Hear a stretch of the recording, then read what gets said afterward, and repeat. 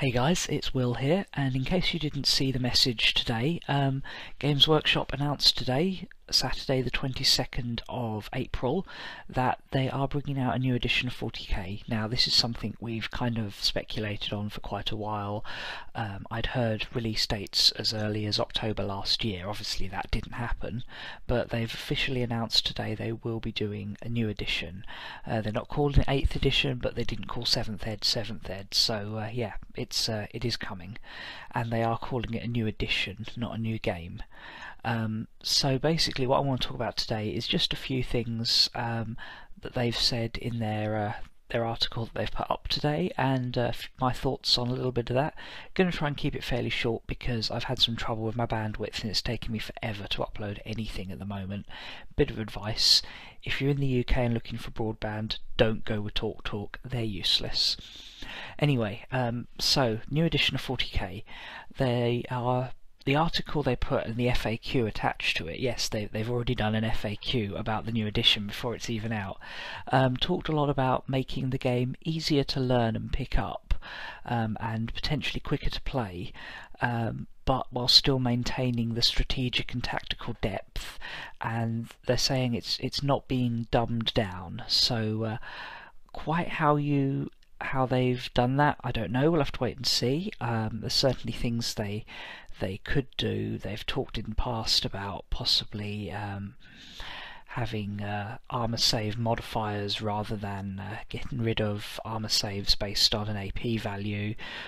So that looks like it's a thing, and movement values coming back in. Some of the changes that they've been brought in, but they've not cited any specific changes in this article and their new FAQ, just talking about things that sort of general themes, and there's a real thrust of talking about listening to the community and feedback, and you get the sense that they have kind of learnt some lessons based on the big backlash they had when Age of Sigmar first came out.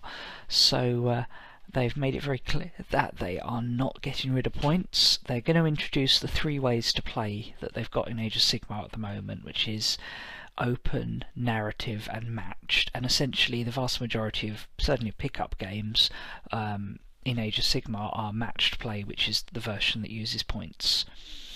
Now, one key difference they have said is that your current codexes are going to be incompatible with the current edition, which is a shame because, you know, that's a lot of resource and a lot of material, but, you know, I think a lot of players want their codex replacing anyway. Orcs, Chaos, Tyranids, I think, would be quite happy to see the back of their codex. Tau and Eldar, Marines, possibly not so much. But yeah, so the codexes are going, and they're talking about a new set of rules. The core rules are going to be free, and then there's going to be a full rule book. So I imagine the core rules will be enough to play a game with, and then expanded rules to cover a wider variety of scenarios, maybe different game types, etc. And they are going to redo rules for all the current models right from the get-go in what they describe as low-cost books. Now, quite what low-cost means, I don't know. I don't know if they know yet because they haven't set a date on this, but they are saying that right from as soon as it comes out, you know, you're going to be able to get hold of the rules for all the existing models in the range at a low cost. And they've also made it very clear that they're not blowing up the universe and starting again like they did with Age of Sigmar. They are progressing the fluff, but we've seen that recently with the Gathering Storm anyway, so that I don't think will come as too much of a surprise. It's kind of, we expected the backstory to roll on. It's been at 1 minute to midnight for 30 years now. It's time to move on and see what happens. So yeah, that's exciting. The narrative moving on, I'm very pleased to see.